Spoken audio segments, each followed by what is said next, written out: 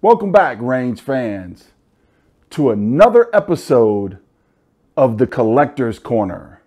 Welcome, range fans. Mr. Revolver Guy here with dayattherange.com. Brought to you specifically by Ronnie Sand, who asked for a little bit more information on this Smith & Wesson 625 45 Colt. So before we go any further, we've got to do the customary safety check, right? Customary safety check for a revolver is pretty simple. Swing open the cylinder.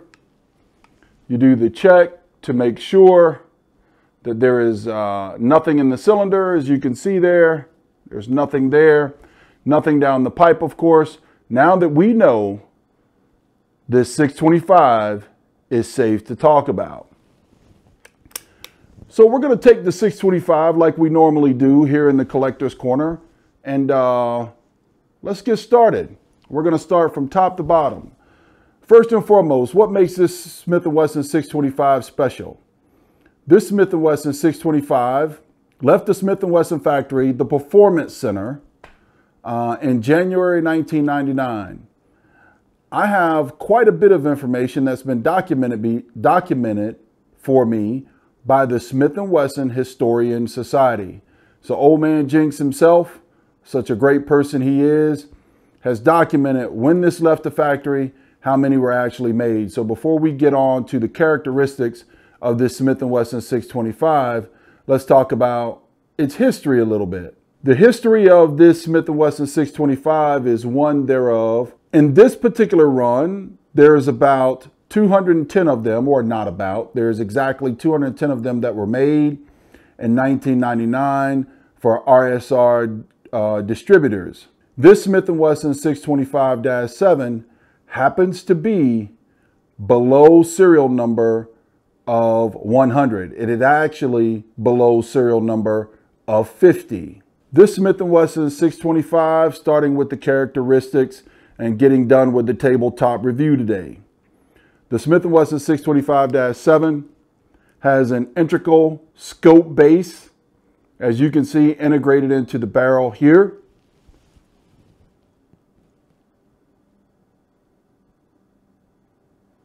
You can see there it is, integrated into the barrel.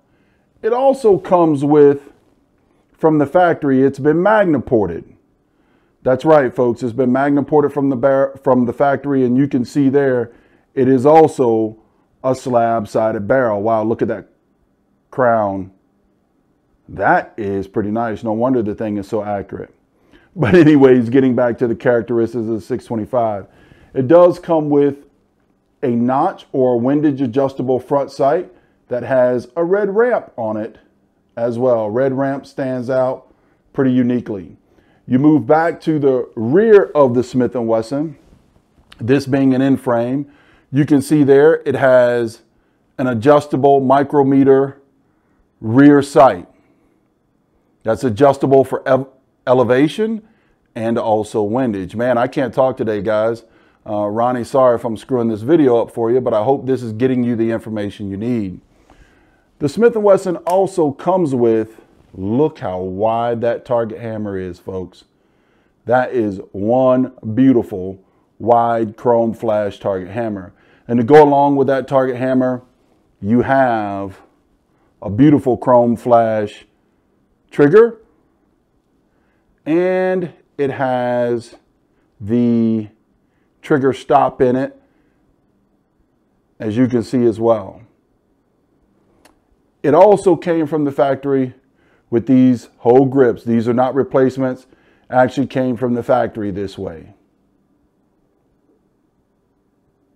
So there you have it. Those are the characteristics of the Smith & Wesson 625-7. For those of us that are Smith & Wesson collectors, you know that the 4th edition manual is out there today, and you can look in that 4th edition manual. I'm pretty fond of this one. One, because of the price that I got it at. And then two, because even in the 4th edition of the manual, it doesn't really state how many were made. And it is very, very rare that there's not much information out there about it.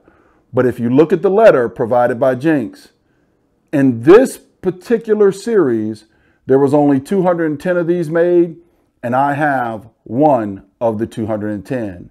So Ronnie Sands, there you have it. I hope this provided you with enough information on the Smith & Wesson 625-7. They are rare, so you said you're looking for one. You're probably going to be hard pressed to find one. Anyways, folks, that's the characteristics of the Smith & Wesson 625-7. If you want to see accuracy tests, go over to dayattherange.com. I'll include a link up above to the website where I've done accuracy tests out of the old 45 Colt. This was also included in a previous video. Is the 45 Colt really useful in this day and age? And I did some ballistics gel testing with this thing. And let me tell you, it's still very useful. So there you have it. I hope this gives you all the information that you're looking for your search, and I wish you the best of luck in finding one. Mr. Revolver Guy with dayattherange.com, signing out.